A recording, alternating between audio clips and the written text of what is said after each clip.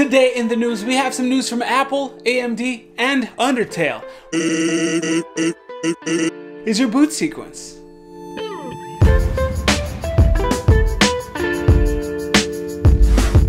Apple had an event yesterday and we got a lot of updates to the old and the new. Let's start with the iPad Pro. Just as the leaks suggested, the iPad Pro was gifted with the no-nonsense USB-C port. Finally. What is interesting about that is that the specs for this port isn't the same as the one on the MacBooks. While the MacBooks have a Thunderbolt connection, this is a USB-C 3.1 Gen 2 connection, which allows for up to 10 gigabit transfer speeds.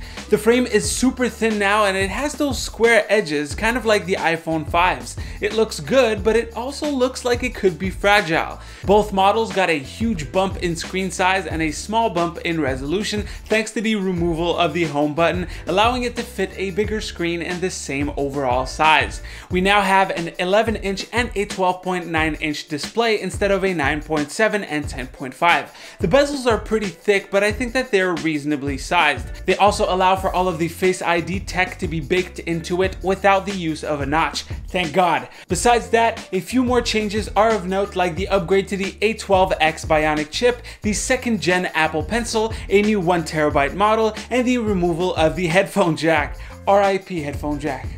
Then we have the new MacBook Air, and finally it has been redesigned after years of small refreshes. It has a 13.3-inch Retina display with a resolution of 2560 by 1600. It also gets Touch ID, an upgraded trackpad, and a Thunderbolt like its more expensive brothers. Moving on to the Mac Mini, it finally makes more sense. With 4 and 6 core variants, this little desktop will definitely find more buyers. It can have up to 64 gigabytes of RAM and features a much more up-to-date I/O layout. As with any Apple product, you're going to pay a premium, but if you were in the market for a new iPad, Mac, or MacBook, now is the time to buy it.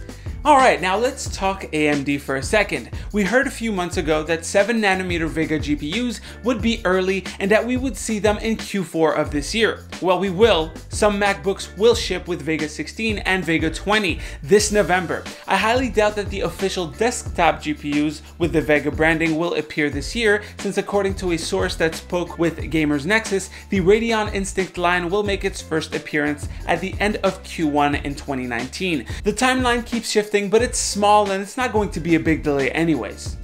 Moving on to some gaming news, the official Undertale Twitter account has been sending us some cryptic messages.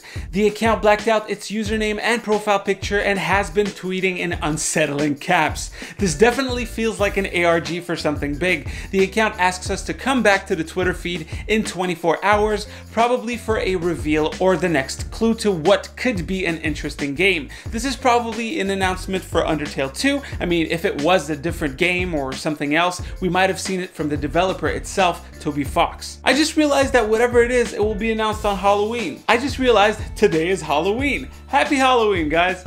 Also in gaming, Project Atlas was revealed by EA. Now this is something different. It's basically a sort of game engine that feeds off of AI, cloud computing, and social capabilities. It is explained in depth in the lengthy Medium post linked down below. It is so in depth that I have trouble understanding how its deeper layers could work. EA says that they have more than 1,000 people working on this next gen project and that they will provide us with regular updates about the project going forward.